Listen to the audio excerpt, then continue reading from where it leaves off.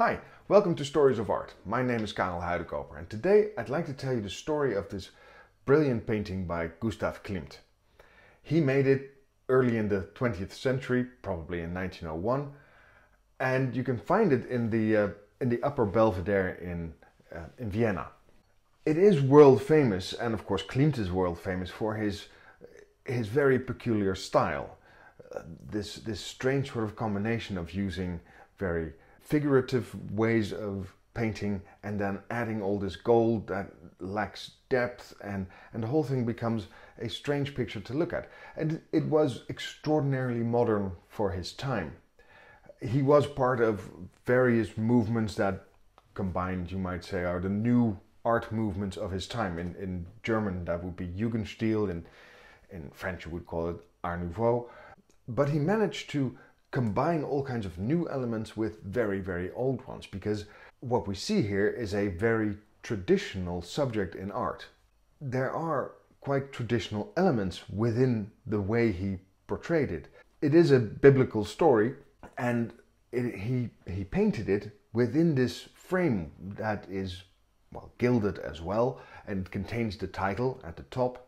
And the fact that that frame and the painting seem to be one entire work of art is reminiscent of the way altarpieces were traditionally made. So it has a sort of a link to medieval art as well. But what are we actually looking at here? This is a story from the Bible, that is from the Catholic Bible and from most Orthodox Bibles, but it was not included in any of the Protestant Bibles. And the story is that of Judith and Holofernes. Now, Judith was a young widow from the city of Bethulia. I hope I pronounced that correctly, but I'll give you the correct spelling over here. And that city or town, it's considered a town in the Bible. It's besieged by an enemy army that we usually assume to be Assyrians. And these Assyrians come in the name of Nebuchadnezzar. They are led by a general called Holofernes. The town itself will not stand this army. Everybody's going to be killed. That's pretty obvious to everyone in the town. And then Judith comes up with a plan. She discusses it with a number of the elders of the city and then proceeds to execute it. What she does is she wears her most beautiful clothing. She takes up all kinds of jewelry that she has. She uses all kinds of expensive perfumes. She uses makeup to be as attractive as possible. Then she gets a maidservant, a slave. Together they gather food and wine and all the things that she requires, and they leave the city. In all outward appearances, it seems as if she is going to betray her own city. She goes to the Assyrian guards. They stop her, ask her what she's doing, and she explains that she wants to betray her city. She wants to be taken to Holofernes, the general, and she's going to tell him how he can take the city without losing any of his own men. When she's brought before him, he's immediately charmed by her because she's so very, very beautiful. And she tells him that the city is going to fall whenever the people in the city will start to sin against their God. And they are about to, because they are running out of food, and they're almost down to the last bits, which is the food that's reserved for the priests in Jerusalem, and they're not allowed to eat that. And she says that God has spoken to her and said that when they sin, he will not help them, and so they can be killed by Holofernes and his men. She then promises to spend time in the Assyrian camp.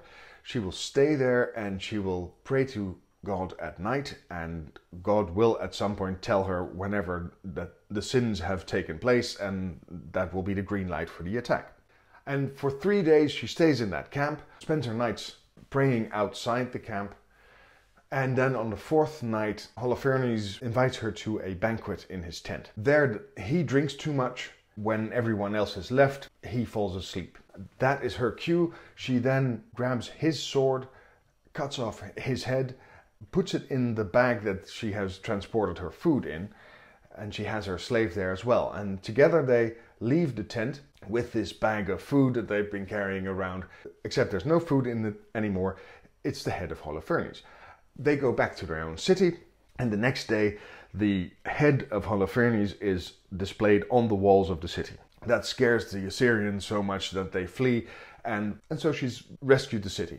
Now in art you see depictions of this story quite often. In versions like this one by Allori, that might actually be a portrait of someone. It has been quite popular throughout history to be portrayed as Judith. Because what you do then is you pretty much say, my behavior might look as though it's sinful, but in reality I'm helping everybody and I do it all for the glory of God. And that means you can basically behave in whatever way you want to and still claim to be without any form of sin. And what you have to have in a painting of Judith and Holofernes is, well, Judith, a beautiful young widow dressed in beautiful clothing, her servant, an elderly slave, you see her on the side here, and of course Holofernes' head, and she usually carries a sword. There's a sword there, and very often you see something of the bag that they're going to put his head into. This is one of the most famous versions. It's the one by Caravaggio. He chose the moment of action, and the most bloody and horrible moment in the entire story, where she actually cuts off the head, and you see Judith here cutting it off, and she has trouble doing it, and you can see in her face that she really doesn't want to. She finds the whole business quite distasteful, and her servant that is trying to really support her, is trying to edge her on, say, go on, do it, who's also, by the way, holding the bag that they're going to put the head into.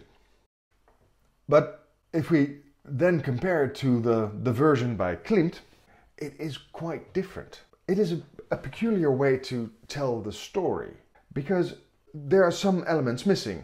For instance, there's no sword, there's no maidservant, there's no bag to put the head into, and in fact you can hardly see the head. The head is sort of cropped out by the frame.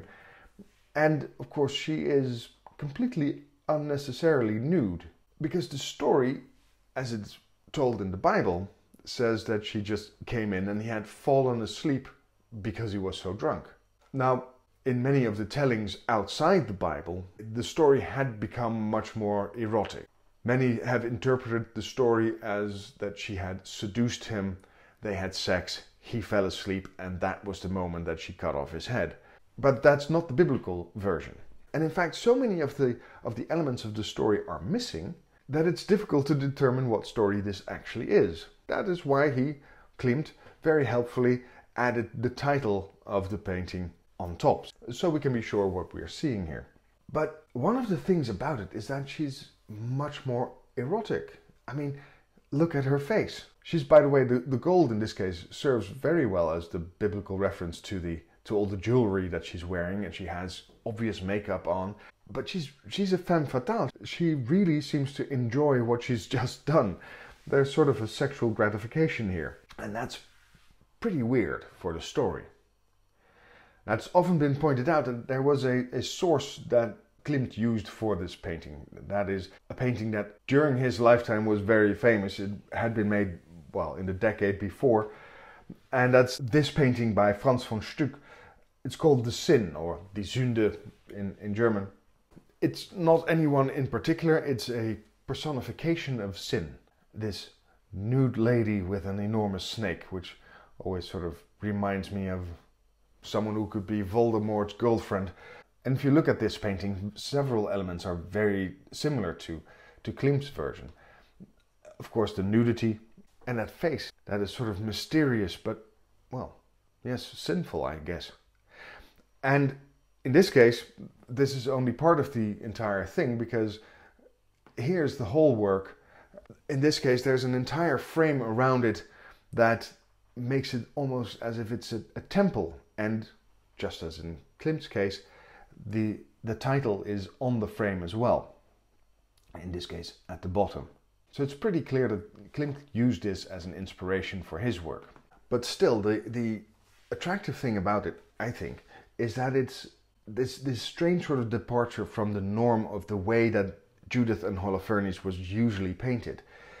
There's this weird eroticism. There's this, she seems so, well, happy about what she's done, and it makes the picture so incredibly intriguing. Now you should really see this one in the flesh, so to speak.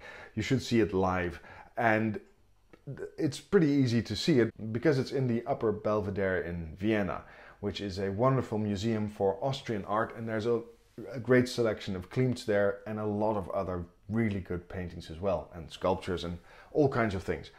So you should really go there. And it's not just a museum. The building itself is a treat as well. It contains gardens and everything, and it's a beautiful opulent palace. And since you have to go to Vienna at least once in your lifetime as well, it's really a matter of when and not why you should go there. Anyway, I hope you enjoyed this video. Give me a thumbs up if you did. If you haven't already, then please subscribe to my channel, and thank you very much for watching. See you soon. Bye.